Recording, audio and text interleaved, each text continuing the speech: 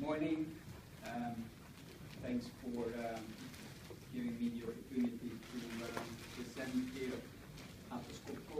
I will try to, in 15 minutes, go, for those who don't know at the Skopko, so we'll go quickly through the main strategic topics, and then I'm in the hands of Ben, who will shoot very focused questions.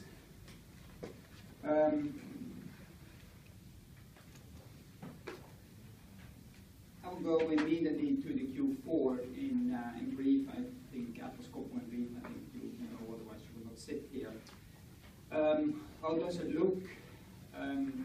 Stable demand on the industrial side, tough on the mining side. I don't think it's also a surprise for anyone in you. Our service business continues to develop in a good level. Can it be better? Of course, everything can always be better and faster, but I believe it's giving the growth in the world. I think we're doing pretty well. Still some work to do on adjusting the suit on the mining side, so we're really lowering our capacity in that area. And last but not least, finally, after a battle of many, many years, we succeed to get married with Edwards, or they succeed to marry with us, depending on what side you are. So let me talk on that. So now it's fully in the hands of Atlas Copco, fully paid, everything is done. So now the real part start to work.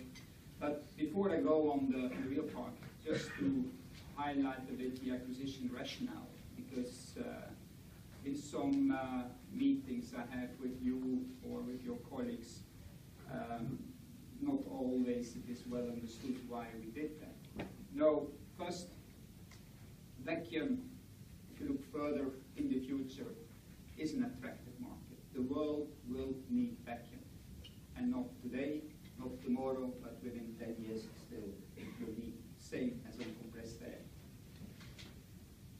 Edwards, as a company,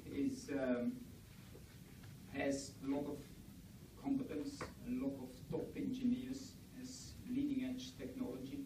So that was also one of the reasons why Edwards was such a nice target for us. And I think they really, the products and the service they deliver there, are extremely critical for the operations of the customers.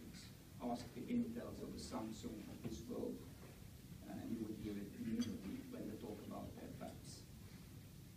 And last but not least, Edwards is also serving a market which is well known to us. We did research before we did that, when we acquired the company and even were looking further. We did a mapping, and you see more or less 70% of compressed air customers are also using vacuum. So there's a lot in the market, a lot of synergy potential in that. But before I go further to the strategy of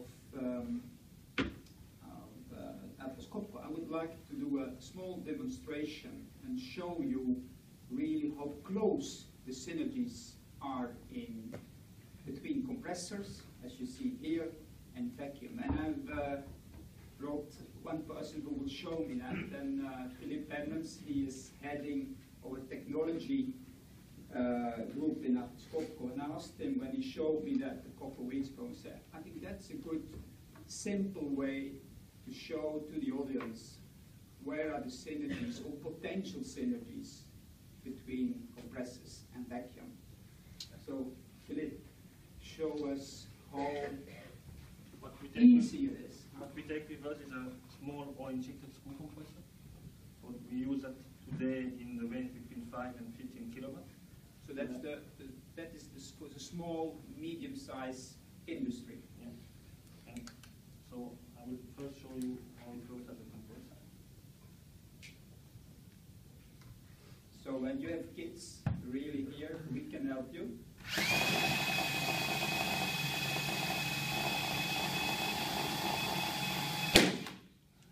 this is a compressor. I think you understand that principle. And then just taking the same machine. And now you see we no focus. And just running the same direction.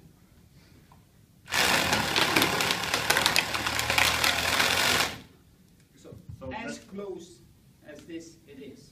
Yeah.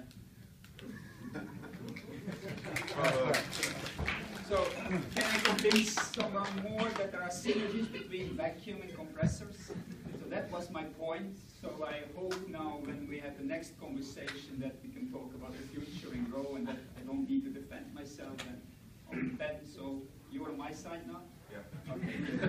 Thank you, Philip. Thank you.